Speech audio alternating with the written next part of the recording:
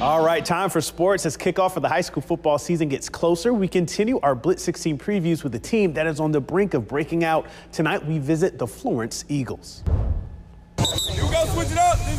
Florence High School is all about getting a step further in 2023. It's kind of like a revenge tour a little bit. Last year, they had a true up-and-down season. They won 5 straight, lost 3 in a row, and fell in their season finale to Natchez after winning 3 straight going into that final game. And that loss cost them a playoff spot.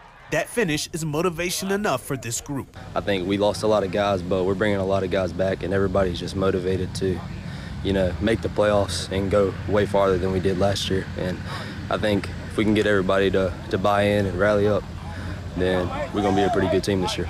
Head coach Rod Davis is going into his 5th year leading the program. He's a former Southern Miss defensive standout, but his Eagles offense averaged about 28 points per game last year, and he believes they'll be able to put up more points because of experience. We start off with our quarterback, Luke Reed. He's going to be a 3-year starter, and Xavier Quick. He's going to kind of carry the load, and we got a few young running backs that's going to be difference makers. So I'm real thrilled about that side of the ball. But we got some good young players. It's just how fast they're going to mature.